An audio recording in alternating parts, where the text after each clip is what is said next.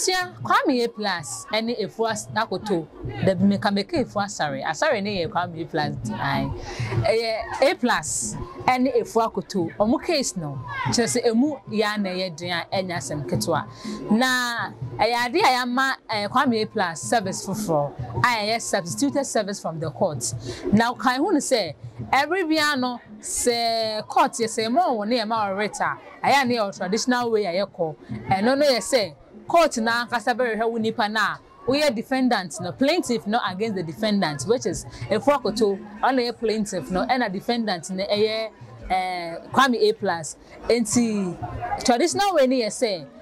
court na kasabere hwe na say o ma serve with the same one no but e can say besi from 16 July no ebesi sambre no can say Kwane A Plus en shede nya no emfa riti ema no entenam so ama the econo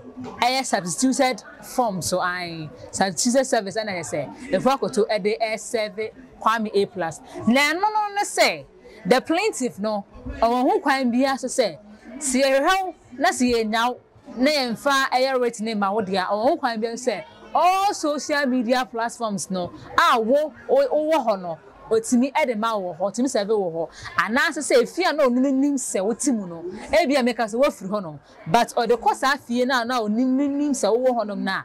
indirectly wa serve sana substituted service from the court na ATM na ebusebe say na Kwane A Plus akoye Afua Akoto dan Afua Akoto ya make ne ho asemi che so no na ye deputy CEO edema Maslow Jumeko no na NPP or deputy communications officer edema NPP amenyeko no na Afua Akoto Kwane A Plus ko ka say Afua Akoto de na de job to abonten so no no hu bie nche kro no de ba beto abonten and ensem de Kwane A Plus ka bi men kan se na no so na nche no chese ma ground kuno max so kra ne di ebepie mabusia tie se na Kwane A Plus e kan sem ne 5 Afua Akoto ho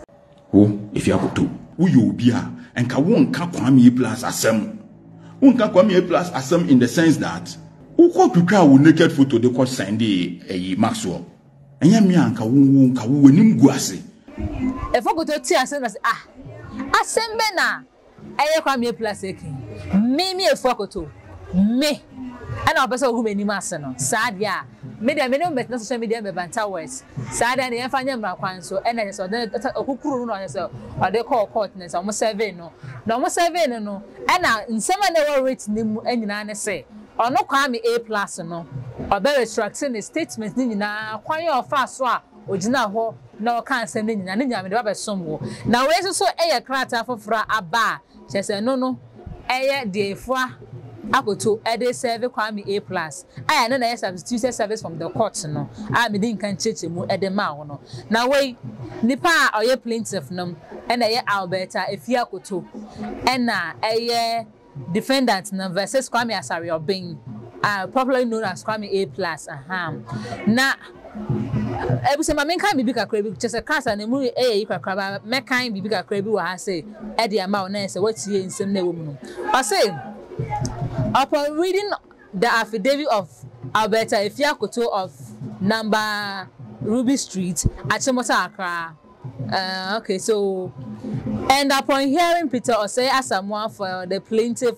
or applicant hearing, it is hereby ordered that the defendant be served with writ of summons and statement of claim together with a copy of this order in the following manner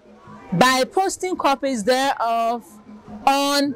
the notice board of this court. That is the first one. I'll make me a post. Secondly, the defendant's WhatsApp on mobile number and there's a number no.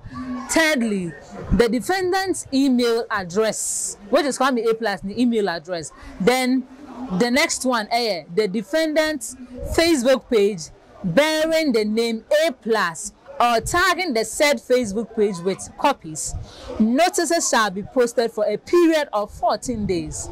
given under my hand and the seal of the High Court of Justice Accra. And I say, Nipan in Sashas, and Nana Ama Dankwa Smith, or a registrar. Now, places way, and places are. Afua Akoto betimi edia 7 which is the substituted service from the court no either say they find the WhatsApp line so ana omodi bi bebo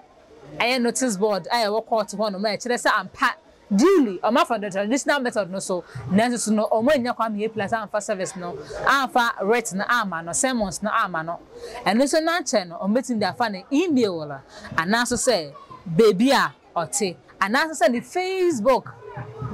easy the tina o cancel na no sa Facebook na ometimi tag no with the copy of sa sermon we e dey ama no eno ene say sermon for Friday na ere ma no on the 25th day of July so as I say ene say nensa e hye na efu asare na nkasa e be postino on the 30th of July and just so the time at all so which is 4:50 p.m. and I so post here there no and the we say the time starts now 14 days no is still counting and you say Kwame asare obedi so and that's on the say Kwame A Plus obedi service here 7 and so akọ na de we say dey na no and now so say onkokra to say the all hide and seek can na de na pepe and answer then did anybody actually na de be from baby anon so no they dey won sem aba so mo na kai say damage da asemi so damage da Kwame A Plus so 5 million Ghana cedis for defamation 5 million Ghana cedis for defamation na national other charges we want ma keka ho enti ye hye de ba kwasie ni nyina mu no ye de won sem e ba so mo aha Rich TV Plus. So make sure so subscribe